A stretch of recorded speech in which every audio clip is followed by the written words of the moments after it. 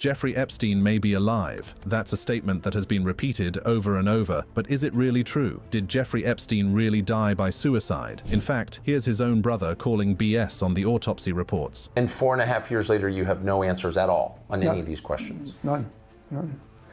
The autopsy photographs show that the ligature mark on Jeff's neck is in the middle of his neck and goes straight back, as if someone put a rope around his neck and strangled him. The official ruling stated that he died by hanging, but this conclusion has faced challenges and conspiracy theories. And today, we'll explore everything there is to know. Let's get started.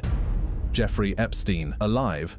Epstein, a wealthy financier and convicted sex offender, was found unresponsive in his jail cell at the Metropolitan Correctional Center in 2019. One of the key factors that have raised eyebrows is the series of violations of normal jail procedures on the night Epstein died. It was revealed that the cameras in front of his cell malfunctioned, conveniently leaving no visual evidence of what transpired during those crucial moments. This glaring lapse in security has led many to question whether foul play was involved and whether Epstein's death was a carefully orchestrated cover-up. Adding to the skepticism is the alleged negligence and misconduct of the jail officials responsible for Epstein's well-being. The United States Department of Justice's Inspector General's investigation report criticized these officials for their failure to properly monitor Epstein and ensure his safety. This report highlighted a broken system that allowed for such a high-profile inmate to meet such a tragic end. The negligence displayed by those entrusted with Epstein's care only adds to the doubt surrounding the official ruling. Epstein's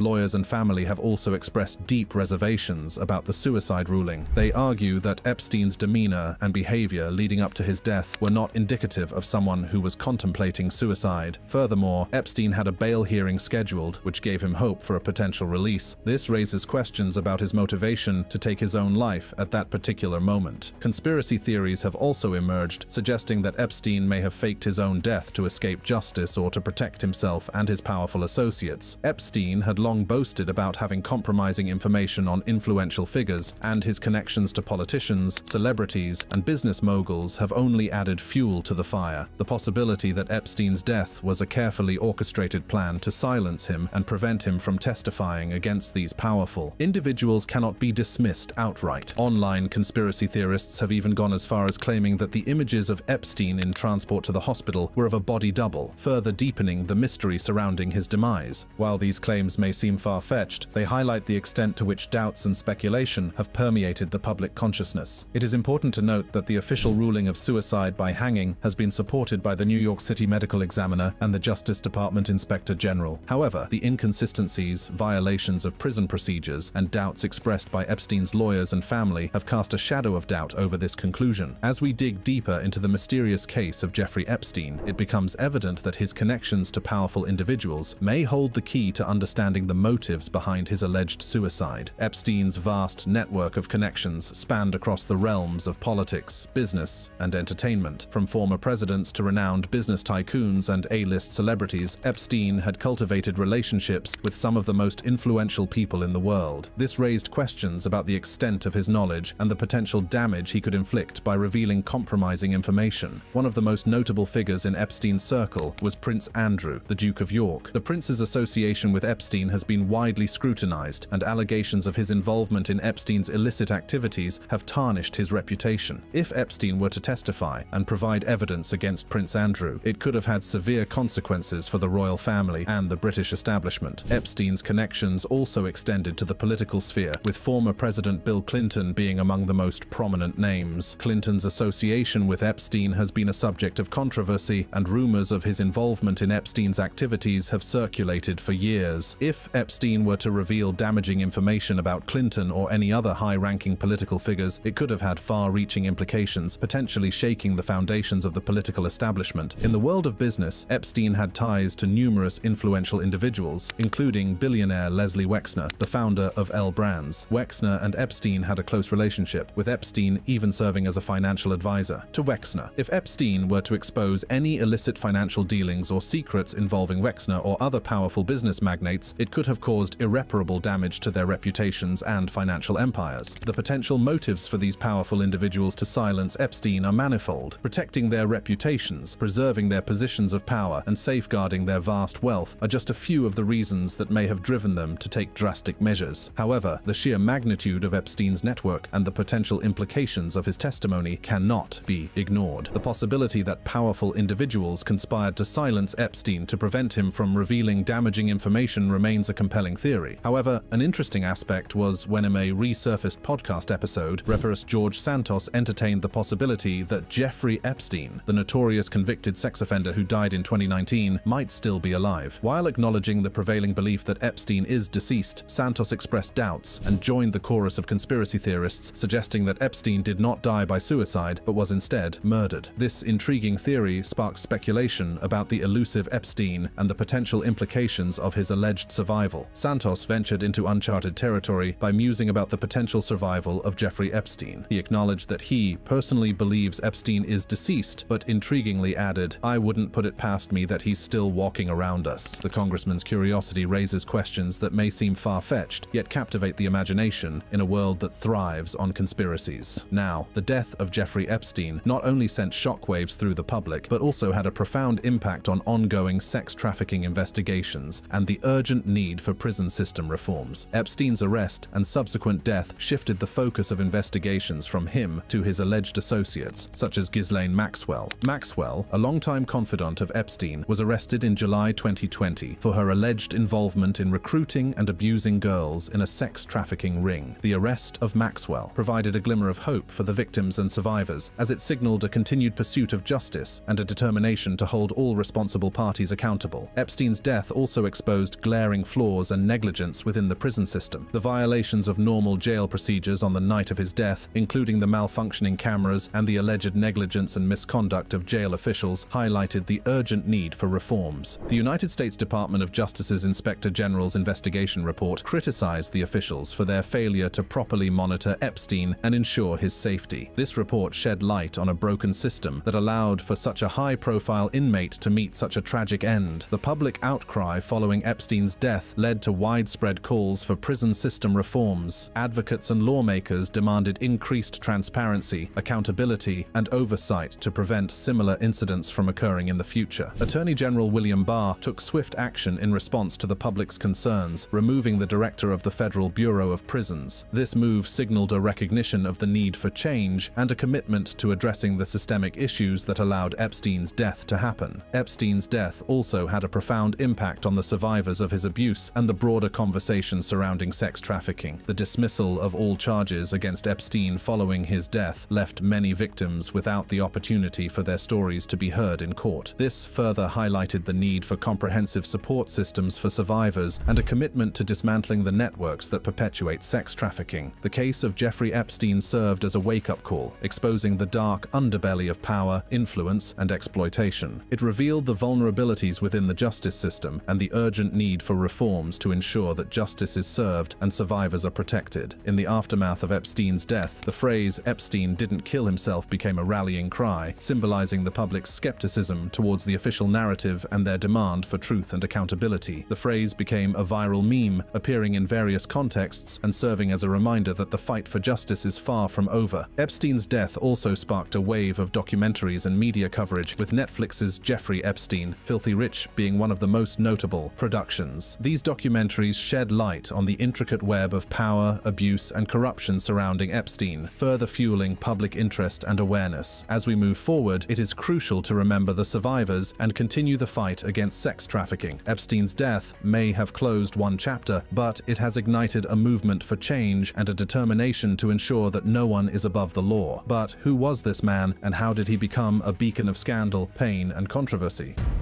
Who was Jeffrey Epstein?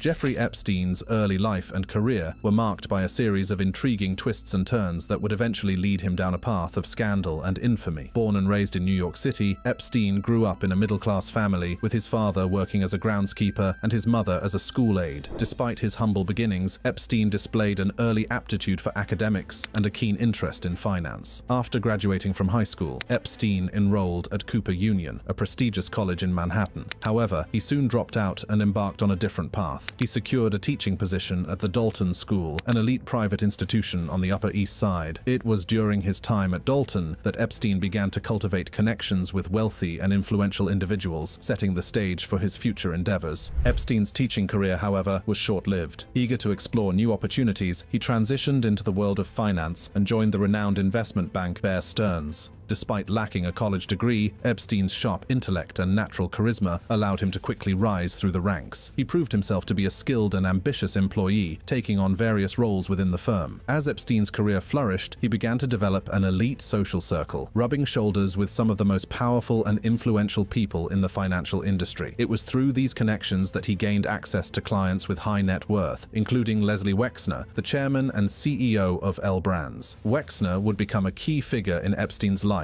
entrusting him with the management of his vast fortune. Buoyed by his success at Bear Stearns and armed with the trust of his wealthy clients, Epstein eventually decided to strike out on his own. In 1982, he founded his own financial management firm, J. Epstein & Company. The firm catered exclusively to clients with a net worth of at least $1 billion, offering a range of services from tax planning to investment advice. Epstein's firm quickly gained a reputation for its exclusivity and discretion. He prided himself on providing personalized attention to each client, tailoring investment strategies to their specific needs and desires. This approach, coupled with his connections to the wealthy elite, allowed Epstein to amass a considerable fortune of his own. Jeffrey Epstein's vast wealth afforded him a luxurious lifestyle, complete with multiple properties and a reputation for philanthropy. His properties, including a mansion in New York City, a residence in Palm Beach, Florida, and private islands in the U.S. Virgin Islands, became symbols of his opulence and served as the backdrop for his controversial activities. Epstein's most notable property was his mansion in New York City, located on the Upper East Side. The 7-story townhouse, valued at an estimated $56 million, was a lavish residence that showcased his extravagant taste. The mansion featured numerous rooms, including a grand entrance hall, a library, a gym, and a sprawling terrace. It became a focal point of his social life, hosting parties attended by influential figures from various industries. In addition to his New York City mansion, Epstein owned a sprawling estate in Palm Beach, Florida. This property, situated in an exclusive neighborhood, boasted a large mansion and extensive grounds. It was here that Epstein allegedly carried out many of his illicit activities, luring underage girls to his residence under the guise of educational opportunities. The Palm Beach property became synonymous with the dark secrets that Epstein harbored. Epstein's private islands in the U.S. Virgin Islands, including Little St. James and Great St. James, added another layer of intrigue to his story. These secluded retreats provided him with a sense of privacy and seclusion away from prying eyes. The islands were equipped with luxurious amenities, including villas, pools, and even a helicopter pad. However, they also became the setting for disturbing allegations of sexual abuse and exploitation. While Epstein's properties were symbols of his wealth and excess, his philanthropic activities attempted to present a different side of his persona. He positioned himself as a benefactor of science and education, donating substantial sums of money to various institutions and causes. Epstein claimed to be passionate about advancing scientific research and supporting educational initiatives. Epstein's philanthropic endeavors included donations to prestigious institutions such as Harvard University and the Massachusetts Institute of Technology, MIT. He established the Jeffrey Epstein Six Foundation, which aimed to fund scientific research and exploration. Epstein also cultivated relationships with renowned scientists and academics, seeking to align himself with the intellectual elite. However, questions arose regarding the source and extent of Epstein's wealth, casting doubt on the true nature of his philanthropy. Some critics argued that his donations were a means to gain social acceptance and access to influential circles, rather than a genuine commitment to philanthropic causes. Epstein's interests extended beyond traditional philanthropy. He also had an interest in eugenics and transhumanism, controversial fields that explore the manipulation and enhancement of human biology. These interests, coupled with his connections to scientists and academics, added another layer of complexity to his persona and raised questions about the motivations behind his philanthropic endeavors. However, Epstein's success in the financial world was not without its controversies. In 2003, he became embroiled in a legal battle with the founder of Victoria's Secret, Leslie Wexner, over a failed business deal. The dispute would later be settled out of court, but it marked a turning point in Epstein's life. It was in 2005 that Epstein's dark secret life began to unravel. A woman reported to the police that her 14-year-old stepdaughter had been taken to Epstein's mansion and sexually abused. This revelation set off a 13-month undercover investigation information that would expose the extent of Epstein's criminal activities. The investigation revealed a disturbing pattern of sexual abuse and exploitation of underage girls. Epstein allegedly used his vast wealth and connections to lure vulnerable young girls into his web, promising them opportunities for education and career advancement. Instead, he subjected them to horrific acts of abuse and manipulation. In 2008, Epstein faced his first major legal battle when he was charged with multiple counts of unlawful sex with minors and sexual abuse. The charges stemmed from his involvement in a vast sex trafficking operation where he allegedly brought underage girls to his mansions for sexual encounters. The victims, who were often vulnerable and from disadvantaged backgrounds, were lured in with promises of money, education, and career opportunities. However, Epstein's arrest in 2006 on state felony charges of procuring a minor for prostitution and solicitation of a prostitute marked the beginning of a highly publicized legal saga. Despite the gravity of the charges, Epstein pleaded not guilty and assembled a formidable defense team that included prominent lawyers such as Alan Dershowitz and Ken Starr. The stage was set for a legal battle that would captivate the nation. During the trial, the prosecution presented a mountain of evidence against Epstein, including testimonies from numerous victims who bravely came forward to share their harrowing experiences. These testimonies painted a disturbing picture of Epstein's modus operandi and the extent of his abuse. It became clear that he had meticulously orchestrated a network of enablers who facilitated his crimes, ensuring his victims remained silent and powerless. However, despite the overwhelming evidence against him, Epstein managed to secure a controversial non-prosecution agreement in 2007. This agreement, negotiated by his high-powered legal team, granted him immunity from federal charges and effectively ended the FBI's investigation into his sex crimes. The deal was widely criticized for its leniency and for violating the rights of Epstein's victims, who were denied the opportunity for justice and closure. During his time in jail, Epstein was granted an unprecedented level of leniency, being allowed to leave the facility for up to 12 hours a day, 6 days a week, on a so-called work release program. This arrangement, which violated the sheriff's own policies, further fueled public outrage and accusations of preferential treatment. Epstein served only 13 months of his sentence before being released on probation. As a registered sex offender, he was required to check in with the New York Police Department every 90 days. However, this requirement was never enforced, raising further questions about the handling of his case by law enforcement authorities. The lenient treatment and the non-prosecution agreement sparked public outrage and renewed efforts to seek justice for Epstein's victims. The survivors, emboldened by the Me Too movement and a growing awareness of the prevalence of sexual abuse, filed numerous civil lawsuits against Epstein and his alleged co-conspirators. These legal actions aimed to hold Epstein accountable and shed light on the systemic failures that allowed his crimes to go unchecked for so long. In response to the public outrage and the mounting evidence against Epstein, new investigations were launched to uncover the truth and ensure that justice was served. Law enforcement agencies, including the FBI, reopened their inquiries into Epstein's activities and his connections to powerful individuals. The focus shifted from Epstein as an individual to the potential co-conspirators who may have enabled his crimes. One of the key figures in the investigations was Ghislaine Maxwell, Epstein's longtime associate and alleged co-conspirator. Maxwell was later arrested and charged with federal crimes related to her involvement in Epstein's sex trafficking operation. Her arrest brought renewed attention to the case and raised hopes that more answers would be revealed. The investigations also delved into Epstein's vast network of influential individuals, including politicians, celebrities, and business tycoons. The extent of his connections and the potential involvement of these figures in his activities became a subject of intense scrutiny. The public demanded transparency and accountability, calling for a thorough examination of the power dynamics that allowed Epstein to operate with impunity. However, even after Epstein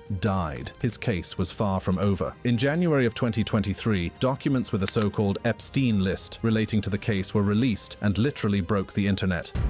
The Epstein documents.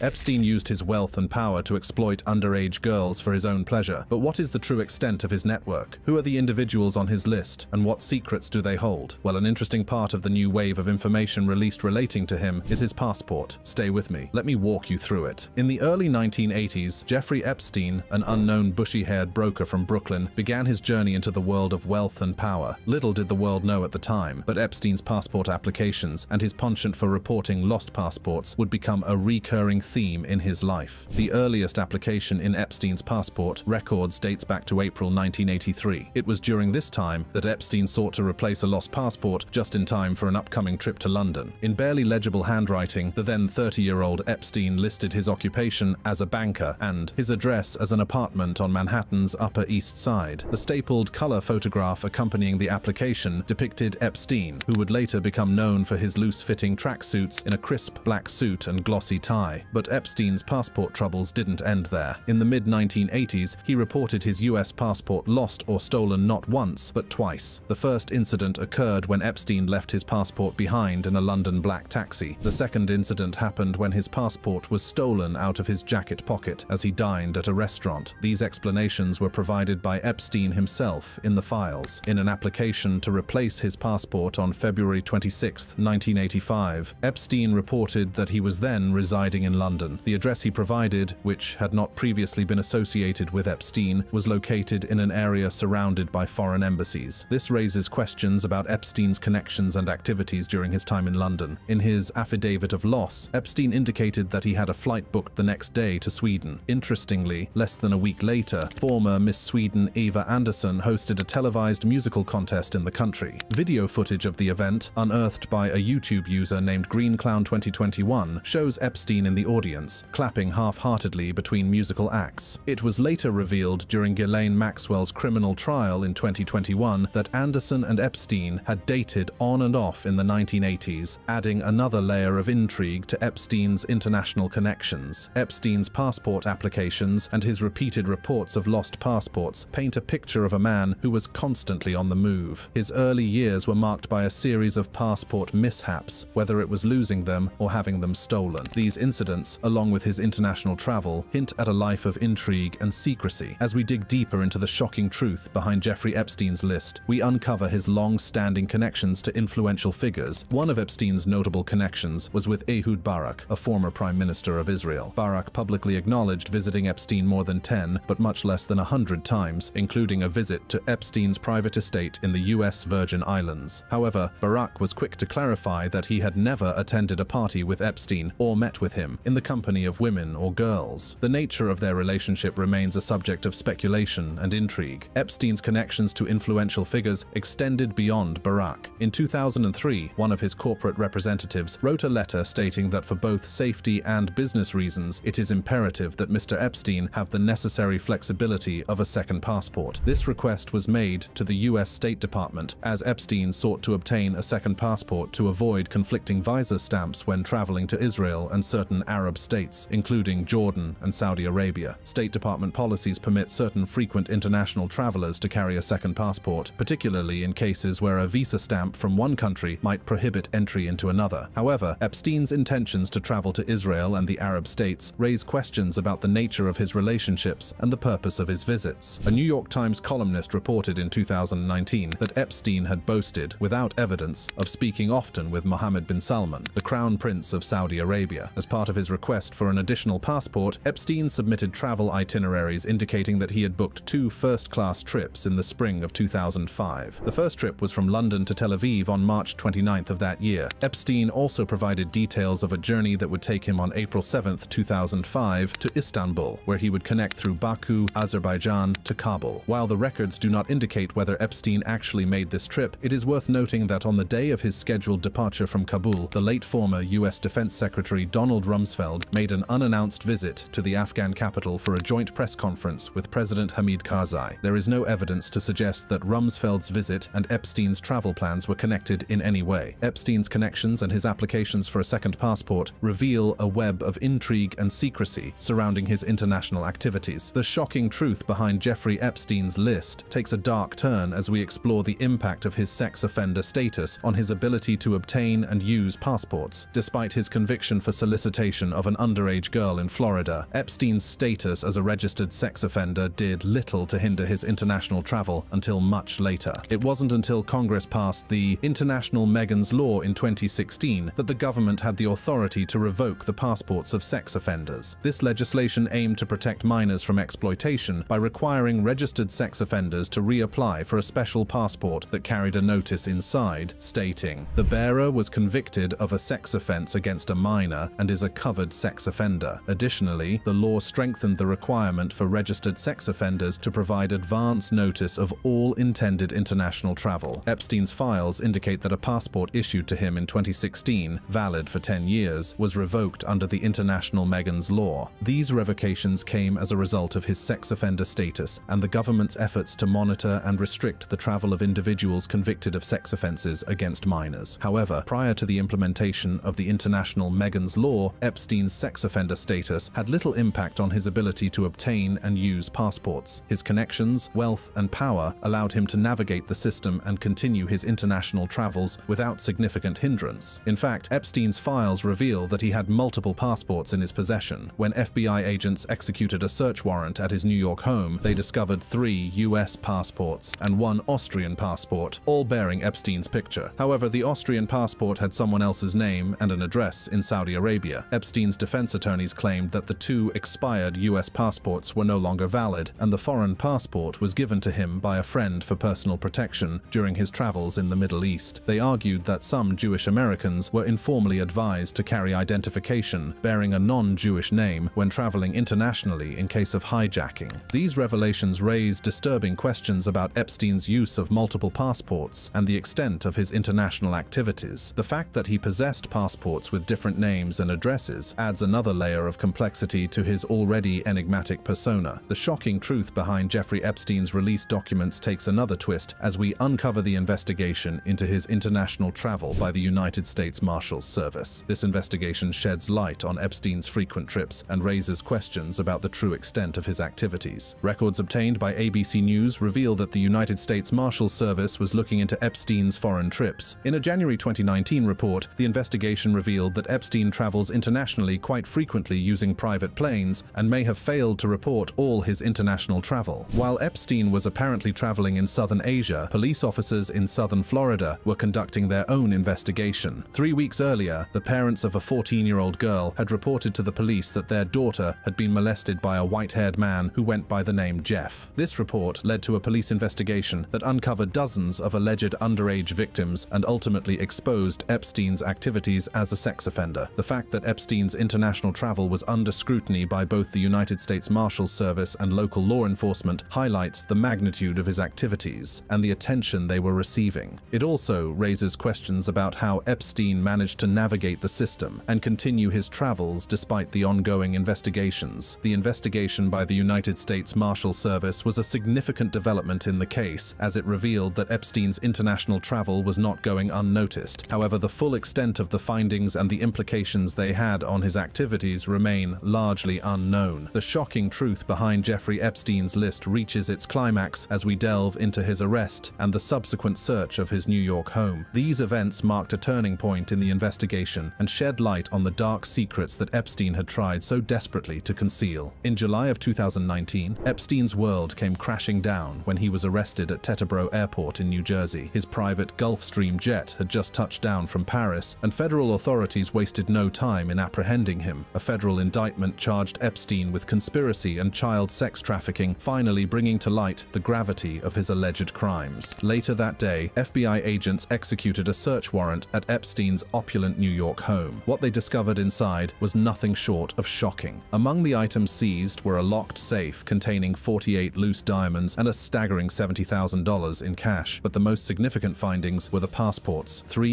US passports and 1 Austrian passport, all bearing Epstein's picture. The search of Epstein's New York home not only revealed his vast wealth, but also raised questions about his international connections and the extent of his activities. The presence of multiple passports with different names and addresses added another layer of complexity to the already perplexing case. In conclusion, the shocking truth behind Jeffrey Epstein's list has taken us on a journey into a world of wealth, power, and unimaginable darkness. We have uncovered the unbelievable facts surrounding Epstein's passport applications, his connections to influential figures like Ehud Barak, and his efforts to obtain multiple passports to avoid conflicting visa stamps. So knowing how well this man was connected, I ask you, do you believe he actually committed suicide or somehow faked his death to escape justice? Well, we may never know. Thanks for watching. Click on the videos on your screen for similar content.